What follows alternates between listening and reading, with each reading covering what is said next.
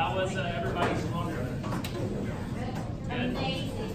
Amazing. Great conversation. If there are any problems or complaints, please pass those on to Father John. Not me. So, awesome. So, welcome back. I hope you all had a wonderful holiday break. I had a wonderful holiday break. It was nice to sort of get settled and take a Wednesday night off. I'm sure you all agree. So real quick, let's review what we've gone through so far. We are all the way to the 8th chapter of John, and a lot has happened. We've learned a lot about who Jesus is as the Son of Man, as the Son of God. We've learned a lot about how he comes through the waters of baptism. He gives us waters of rivers of new life, rivers of running life. And we learned that in chapter 7, all the way back in December, when Jesus was attending the Feast of Booths. Yes? Just speak up a little bit. Okay. So Jesus was attending the Feast of Booths, or the Feast of Tabernacles. And can anybody tell me what the Feast of Tabernacles celebrates? Yes? They're celebrating when the Israelites left Egypt. That's true. So the Feast of Tabernacles commemorates the period, the 40-year period where the Israelites slept in booths or tents. They were in the wilderness for 4 years, and that is how they slept. That's how their society was operated. And here we have some pictures of modern-day tents that the Israelites still sleep in. The Feast of Tabernacles is kept to this day in Jerusalem. And so, Jesus is at the Feast of Tabernacles, and something very special happens on the last day. So on the last day, the big climax of the feast, the priests all go to the pool of Siloam, which means sent, and they take water, and they come up, and they pour it on the altar in the temple. There's a huge solemn event that takes place. And during the middle of this ceremony, when the priests are pouring this water on the altar, Jesus stands up in the crowd and says, whoever believes in me, from them will flow rivers of living water. Making a reference to those who believe in him and are baptized are saved through him. It's something amazing happening, and everybody is talking about it. Everyone in Jerusalem is saying, who is this amazing prophet? Who is this guy that goes on saying all these crazy, weird things? We want to hear more. We're intrigued. And chapter 7 ends with the temple authorities and the Pharisees. They're all together, and they're arguing. Saying, nah, this guy isn't the Messiah. He's from Nazareth. Nothing good comes out of Nazareth. And so basically from there, they condemn him. They see him as a threat to their power. They're a threat to his he is a threat to their authority, their dominance over the Israelites in the region. Because, as we learned in other lessons, the Pharisees considered themselves to be so morally perfect that they could exert their authority and subjugate the Israelites that were considered less perfect than themselves. They were kind of like the equivalent of like a religious street gang, if you can think of it this way. At least think of them in that sense in this case. So Jesus has generated a lot of enemies. And then we get to an important scenario where Jesus is teaching in the temple, and all of a sudden the Pharisees and the scribes, they bring to him a woman that they claim is caught in adultery. Now this is sort of a kind of a controversial part of the Bible, because in a lot of Bibles it's bracketed. Does anybody have it bracketed in their Bible when they read this? Yeah? That's because in the earliest manuscripts that we have of the Bible, the earliest full manuscripts we have are from around the 3rd and 4th century AD. This passage actually wasn't included. Or it might have been included, but it was actually found in the Gospel of Luke. It was kind of weird, and people didn't really get it. And so the best explanation that I found came from St. Augustine, who basically was complaining that people that don't know what they're doing are cutting this passage out of their Bibles and taking it out because they feel scandalized by it. So The argument here is that this passage has been in the Bible, but the earliest copies of it that did include it are lost to us. And so the earliest copies that we have are the ones that had this taken out. But this passage actually fits really well within the framework of the Gospel of John. In the Gospel of John, we have a pattern, basically, that's followed, particularly in chapters like 7 through 10, 7 through 9, where you have where Jesus has an encounter. And then following that encounter, there's a teaching. There's an exposition on who Jesus is.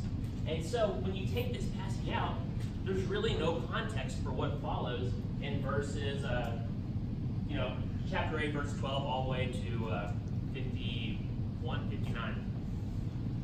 There's no context. And so this passage gives us a context for the theme that runs throughout these 3 chapters. And the theme for these chapters is that there's a problem. Humanity is plagued with sin. It's deep within us. It's prevalent. There's nothing we can do because we've inherited it from the very beginning, from Adam's sin. And we are in the grip of it. Humanity is plagued by sin, and we need a Savior. And that Savior is Jesus. So that's the context in which we find this woman who's been caught in the act of adultery. And they drag her and put her before Jesus. So the Pharisees, they do this with a certain trap in mind. The Pharisees, we find, are not concerned with justice. They're not really concerned with doing the right thing. Their intention here is to trap Jesus because they don't like him. They see him as a threat. And so they sort of give him a little test. And the test is, do you condemn this woman or not? Has she committed a sin and therefore worthy of death or not? Because the law says in Leviticus chapter 20, if a man commits adultery with the wife of his neighbor, both the adulterer and the adulteress shall be put to death. And again in Deuteronomy 22:22, which is kind of fun to say, if a man is found lying with the wife of another man, both of them shall die, the man who lay with the woman and the woman. So you shall purge the evil from Israel. So Jesus is coming, and he's claiming to be the Messiah, the promised one, the upholder of the law, the champion of the law. And therefore, if he is the Messiah, he's going to have to condemn this woman to death. He's going to pronounce judgment on her and send her to death. This is what the Pharisees want Jesus to do. However, there is a bit of a catch-22. Jesus, there's a problem if Jesus does this. And that problem is the Roman Empire. At this time, the Roman Empire had stretched just about all around the Mediterranean, including Palestine, the land of Judea, where Jesus is. You got Jerusalem right there. That's where Jesus is. And when you were under the authority of the Roman state, your government, your religion, whatever, your city-state, whatever you belong to, they no longer have certain powers. And one of those powers that they were not allowed was to, commit the death penalty. To capital punishment, yes, to put somebody to death. They were not allowed to do that on their own authority. Only the Romans, only the Roman leadership could put someone to death under the authority of Caesar himself. It was a big deal to put somebody to death. And the Romans were really good at government and bureaucracy. They knew how to do it. So the Jews couldn't put Jesus couldn't put her to death, even if he wanted to. So just Jesus officially condemned a person to be executed. He would be placing his authority on an equal footing as the Roman state, directly challenging the authority of the emperor. So, if Jesus is going to uphold the law like the Pharisees want and pronounce judgment on this woman, that means he can legally be brought before the Romans, be tried as an insurrectionist, and be put to death, which is what the Pharisees ultimately want. They, you can tell they're just like sniggering and hoping that they can get him. They want him gone. So, there's a response. Jesus, after hearing their accusations, decides to get down and write in the sand. Kind of an odd response. Just imagine Jesus in the busy temple courtyard. He's surrounded by disciples and believers, people that came to listen to him, to hear his words. And then on the other side, you have his enemies, the people that doubt, the people that need to see what's about to take place. This challenge to Jesus' superiority, this challenge to Jesus' wisdom. And so, as the suspense grows, Jesus starts writing in the ground, as the whole temple holds its breath. And so this sort of, in this statement, this whole action, it's very layered. Jesus isn't doing this just to annoy the Pharisees or make them uncomfortable, though I'm sure that is also what he was doing. So, first off, the statement that Jesus got down and wrote in the sand, do you notice that this was seen firsthand? This style of narrative isn't seen anywhere else in the New Testament, nor anywhere else in the Bible, nor anywhere else in antiquity. In fact, actually, this whole style, which is called novelistic realism, isn't really developed until the 19th century. So, people can say it's fictional, but then with this statement, this very personal, this very realistic statement, having added so late. The only answer, the best answer, is that somebody was there who saw this happen, that saw the suspense, and was therefore able to record the suspense of what was going on. So that we can get this look into Jesus' character, into his mind, into how he operated, especially his relationship to the Pharisees. How did he deal with these people? And it shows us, it gives us this look into his character as someone who's also not very easily intimidated. He's in front of the authorities. He's in front of people that want to kill him, and they're crafty enough to do it, as we'll eventually see. But he's still not intimidated. He knows their hearts. He knows what's on their minds. He knows their plan, and he's not afraid. Finally, we have a reading from Exodus. And he, that is God, gave to Moses, when he had finished speaking with him on Mount Sinai, the 2 tablets of the testimony, tablets of stone written with the finger of God. This is an argument, a conversation, a challenge about the Old Testament, about the law, which the Pharisees proclaimed to be the guardians of. Jesus, bending down and writing in the sand, in doing that, he is making a claim to divinity. Jesus was the one who wrote on those stone tablets. He was there on Mount Sinai. He wrote the law, and therefore he is Lord of the law. Jesus is making a claim to his divinity, non-verbally. But the Pharisees would have gotten the point because they knew the Bibles. As St. Bede wrote, and Bede was a monk in England about 1,300 years ago, he wrote, when the Lord was about to give pardon to the sinful woman, he desired to write with his finger on the ground in order to point out that it was he himself who once wrote the 10 Commandments of the law on stone with his finger. That is, by the action of the Holy Spirit. And it is good that the law was written upon stone, since it was given to subdue the inmost hearts of a hardened and defiant people. Are there any questions at this point?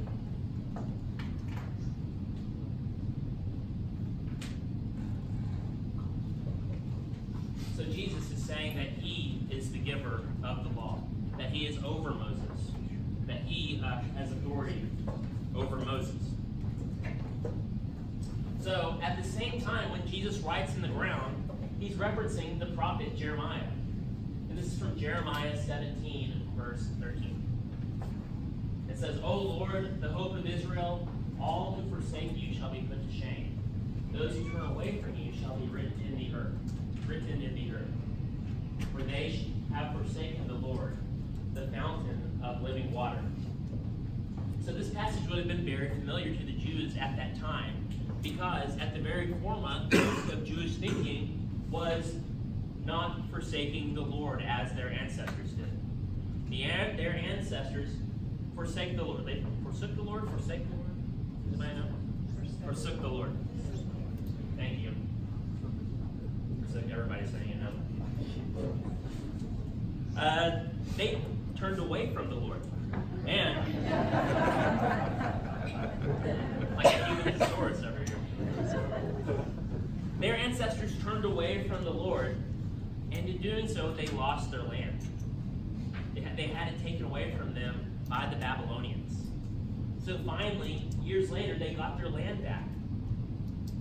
But they were constantly oppressed by the Assyrians, by the Persians, by the Babylonians, by the Greeks, and finally by the Romans, which were the worst of all.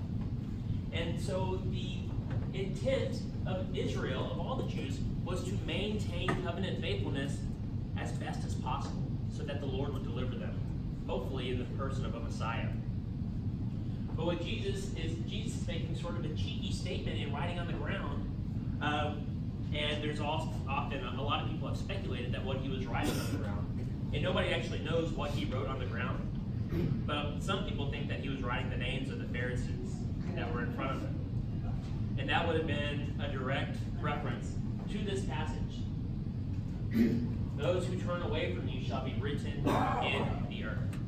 And he's commenting on the Pharisees' hearts. They don't care about this woman. They don't care about covenant faithfulness.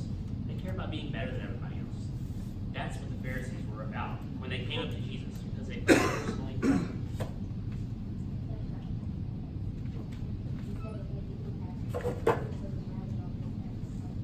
That's good. The Ten Commandments would have been good as well.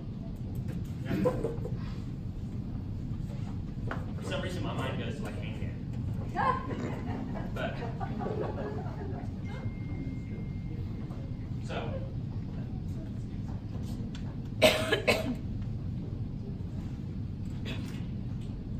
on the last day of the feast, the great day, Jesus stood up and cried out, "If anyone thirsts, let him come to me and drink. Whoever believes in me, as the scripture has said, out of his heart will flow rivers of living water." This is at the Feast of the Tabernacles when Jesus said this, and this is following the Feast of the Tabernacles. Jesus is still in Jerusalem after this encounter, where he said, out of his heart will flow rivers of living water. Here he's saying that he is the fountain of living water. He is that source. And it draws the mind back to a little encounter we discovered in chapter 4 when Jesus encountered a certain Samaritan woman at the well, where he says, "I will give you water that will make you never thirst again. I will give you living water that springs to eternal life." So, as we can see, this whole statement leaning down, and this is sort of what we've been talking about in John. Just a mere action contains up to 4 layers of meaning that doesn't pop out at first sight, but once you start digging, you start realizing the depth at which this is taking place, the depth at which God speaks to us, in Scripture especially. Once we just dive in a little bit, and we prayerfully look into it, we find that Jesus is proclaiming himself to be God just by writing in the ground. So, finally, Jesus sort of looks up after what I imagine is an uncomfortable amount of time. And he says, "Sure, but he who is without sin, let him be the first to cast a stone." So the Pharisees are caught in their own trap when Jesus says this. They probably were not expecting this. They wanted a definitive answer, but Jesus, showing his wit and smarts, he turns it on their head. Turns the whole argument on its head. The Pharisees, they believed that they were sinless. They believed that they kept the law perfectly. Therefore, they believed that they had the authority to judge a person. They had the authority to pronounce punishment on a person for breaking the law. But if they admitted this, they would then be forced to execute this woman. And if they execute this woman, then they will fall into the same trap that they tried to make Jesus fall into. Y'all following? So, I imagine them as being completely flabbergasted, because now they are put in that same awkward position. They believe themselves perfect, but they also can't kill this woman. So what do? They have to admit in front of the crowd that they aren't perfect, and they have to walk away.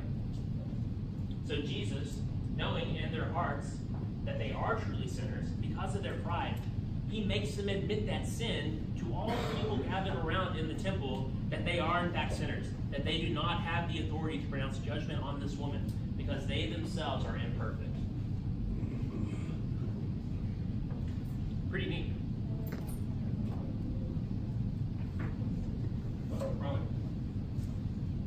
So Jesus discerned the intentions of the Pharisees, that they were so concerned with complying to the letter of the law, they absolutely failed to realize the truth of their own nature and their status with God. The people, they were so concerned with, maintaining ritual purity and keeping the law and doing certain things on the Sabbath, that they failed to realize that they were being prideful, that they thought that they were the best, the biggest, that they were the ones that deserved power and deserved judgment. And in thinking that, they lost their relationship with God. So when they lost their relationship with God, they were blind to see God standing right in front of them, writing in the sand. That's the danger of pride. They were quick to point out and judge the wrongdoing of others, but were completely blind to the evilness that they had allowed to spread within themselves. How often do we do that? Do we judge? Or do we judge others? How often do we turn away from our sin and sort of ignore it and then become blind to it, so that we sort of lose that relationship that we have? I always find Christianity to be sort of a pendulum, where one day I'm doing great, and then the next day I find that I've completely lost the mark, and then I'm swinging back and forth. That's sort of the life that we live. But as long as we're honest with ourselves, unlike what the Pharisees were doing, then there's always a chance for us to come back to the Lord. So to be qualified to make judgments, one must be without sin. And this disqualifies us all. Everybody knows the saying, take that speck out of your eye, or the log out of your eye before you remove the speck from your neighbor.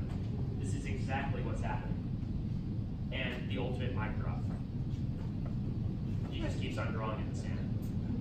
Probably adding a few cursive swirls to their names as he's writing. So, after this happens, there's a very powerful scene in the Passion, just full turn. That's where we get this picture from. Jesus says, he looks up, he says, hey, where'd they go? Does no one condemn you? And the woman says, no, Lord, they haven't. So the woman calls him Lord. In her humility, having just been called out for her sin, she recognizes that the person that she's in front of has the authority over her fate. She is dealing with not a mere man, but someone who's more than that. Someone who really can judge her. Someone who really is without sin. He is the Lord of Lords, the Lord of the Sabbath, and in this case, the Lord of the law, because the law comes from him. So he has a say in it.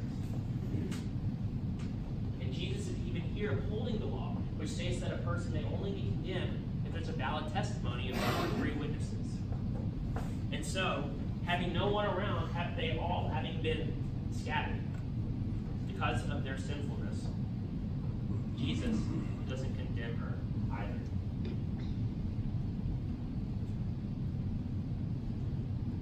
So Jesus shows compassion and forgiveness here. But it's much more than that. We don't want to think of this as sort of a mere, oh, there you go, dump it up, go on your way. Jesus commands her. He gives her a charge at this, telling her that, for commanding her not to sin. My favorite saying, or not my favorite saying, but it is a cool saying, and I didn't come up with it.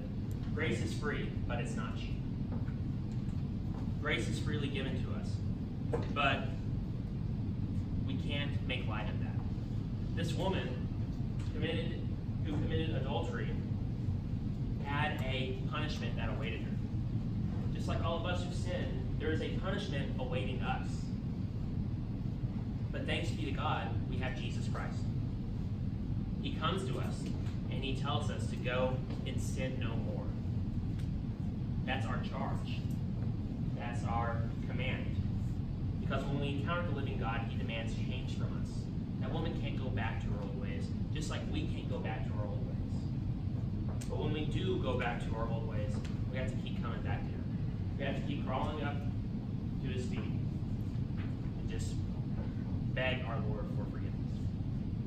And he'll give it to us.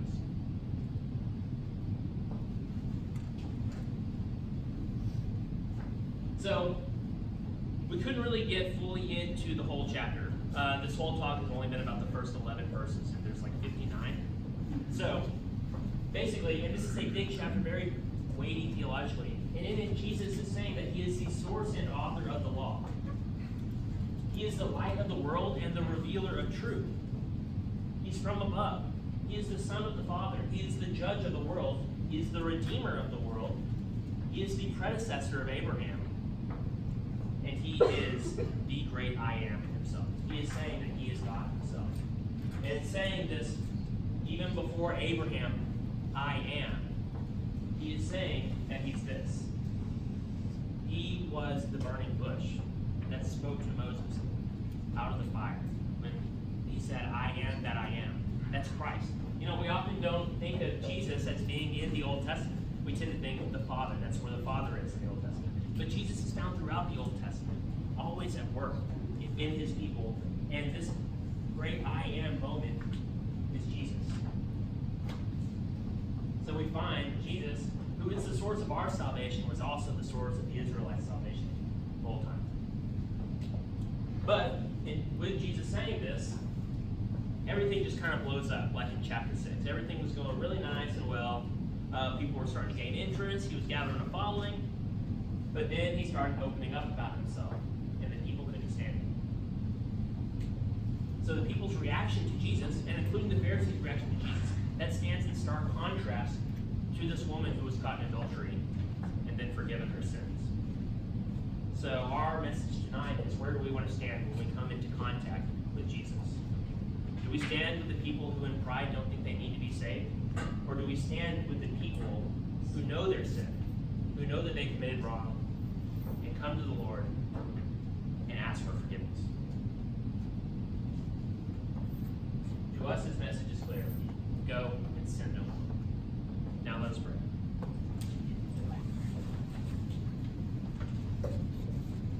Heavenly Father, help us to know our sin. Help us to be aware of where we are blind and where we are prideful in our lives. And then, Lord, give us the grace to come before you in humility and ask for your forgiveness. We ask this in Jesus' name. Amen. All right, thank you all.